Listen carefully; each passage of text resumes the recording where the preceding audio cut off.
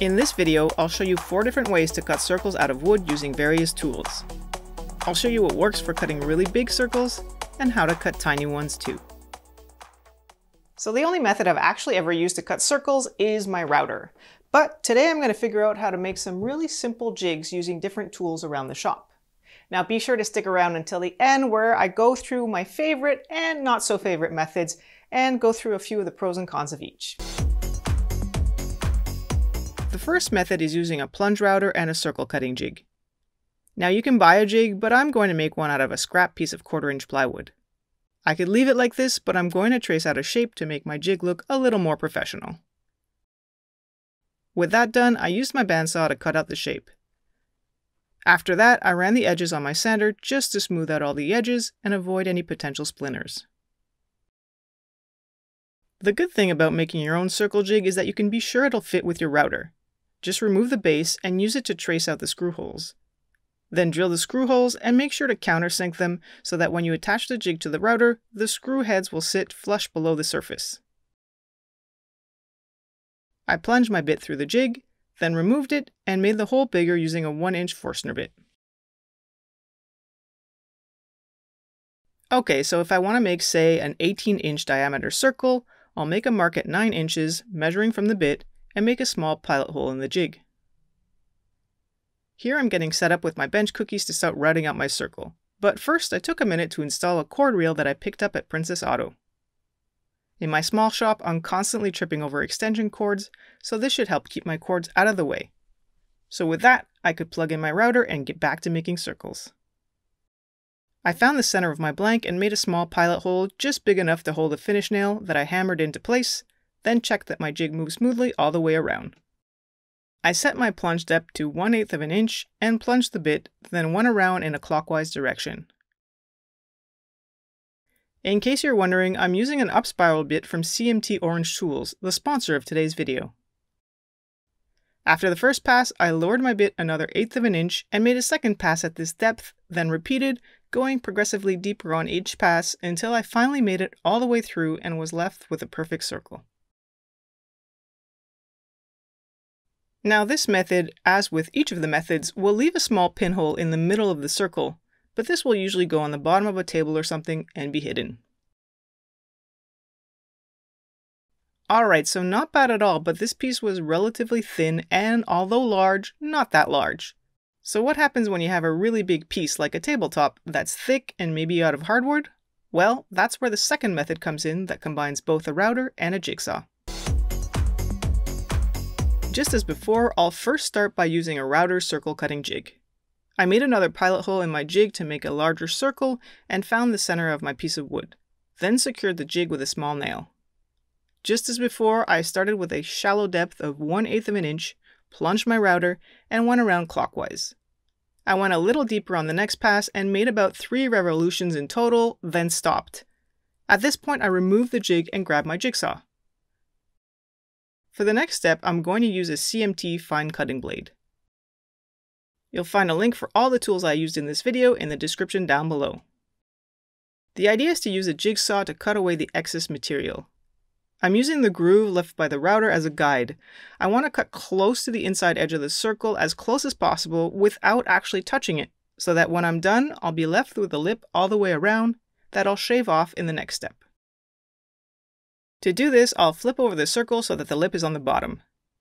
To shave off the excess wood, I'll use this CMT flush trim bit. I lined up the bearing with the bottom lip, which will serve as my guide, and with that setting locked in, I went around the circle, this time making sure to go counterclockwise. I realized making this cut in one pass was a bit ambitious according to the sound my router was making, so I made progressive shallow passes, always right to left, until the bearing bottomed out against the wood. Eventually, after several passes, I was left with a perfect circle, and a huge mess. Alright, so those were the 2 circle cutting jig options. Personally, I prefer the first option, using just the up spiral bit with the circle jig, versus using a combination with the jigsaw and then the router again. I just find it takes less time to just stick with the jig, and yeah, it takes a lot of time to go round and round and make it all the way through, but still I think it saves time in the long run. Plus, it made much less of a mess than using the flush trim bit at the end there, so I would stick with the first option. Next up, let's take a look at the bandsaw and make a circle cutting jig for that one. The next method I'm going to try is a bandsaw circle cutting jig. For this, you'll want to use a thin 1/4 inch blade, which will make it easier to cut small circles. I want the jig to overhang, so I'll make it about 18 inches this way and about 20 inches this way. I cut the base out of 3/4 inch plywood, then grabbed a scrap piece of hardwood to cut a runner to fit the miter slot. It should be snug, with no side-to-side play, and sit just below the table.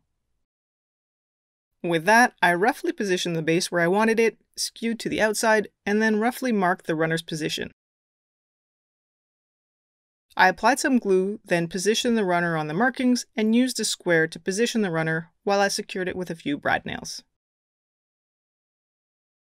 With the runner secured, I installed the jig on the bandsaw and cut the kerf, stopping roughly halfway through.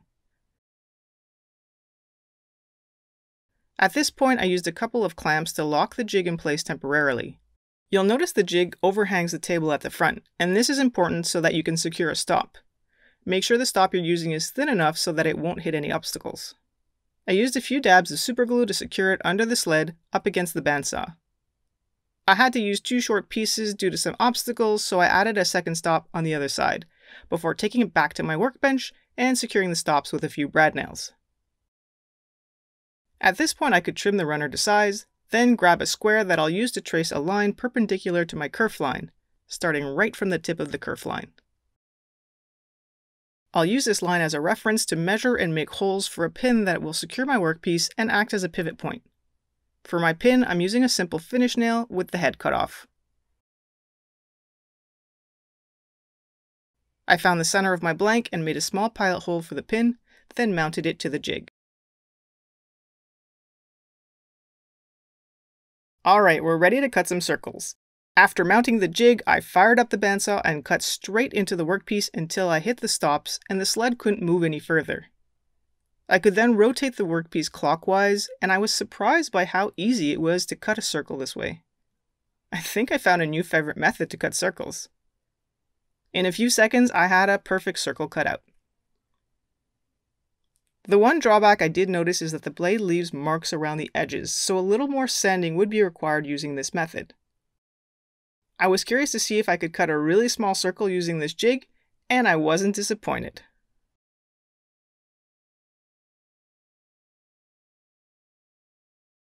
Alright, so that's a wrap on the bandsaw method, and if you have a bandsaw, I highly recommend using this method. Not only is the jig super fast and easy to set up, but cutting out circles takes no time at all, and it's especially effective when cutting out really small circles like this one. Next up, I'm not too sure about this method, but I'm going to try to cut circles using my table saw. Let's go. The next and final method is a table saw circle cutting jig. For this, you'll need a piece of 3/4 inch ply and a strip of hardwood for the runner. After cutting the runner to size, I used a few pennies to raise it up slightly. I want to position the base so that it overhangs the blade just slightly. I applied a few dabs of super glue, then held it down 30 seconds while it bonded. I could then remove the sled and drill a few holes using a countersink bit and secure the runners using some number 6 screws, making sure to sink the heads below the surface. I trimmed the runner to size and then tested out the sled to make sure it was sliding smoothly. Before going any further, I'm going to swap out my old blade that's getting pretty dull and replace it with a 50-tooth combination blade. With that done, I could trim off the edge of the sled and create that zero clearance edge, getting a nice clean cut.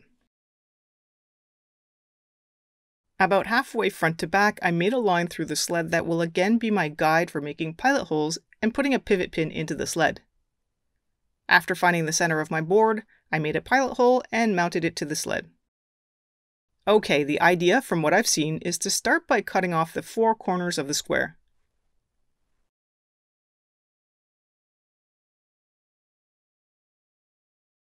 Next, I'm going to cut off the 8 tips, progressively making this shape more circular.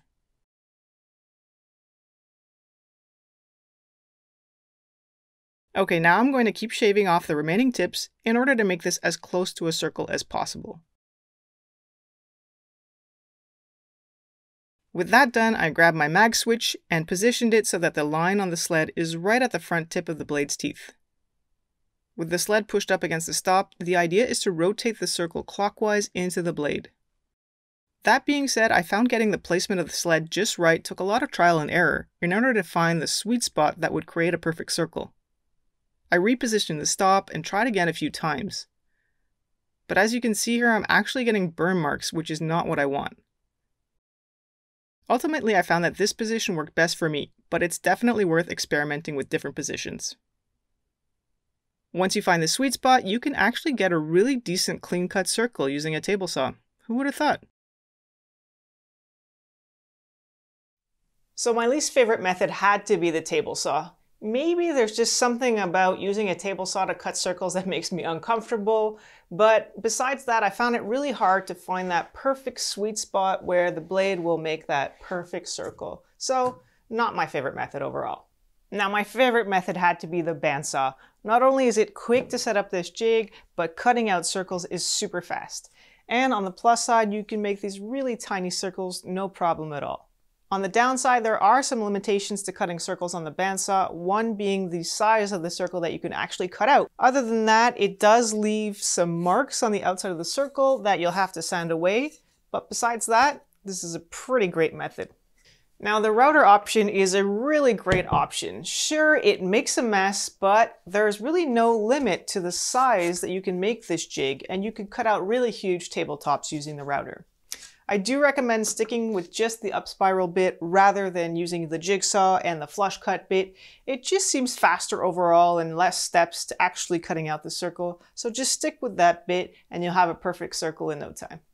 Alright, well that's a wrap on this video. Until next time, thanks for watching, see you soon.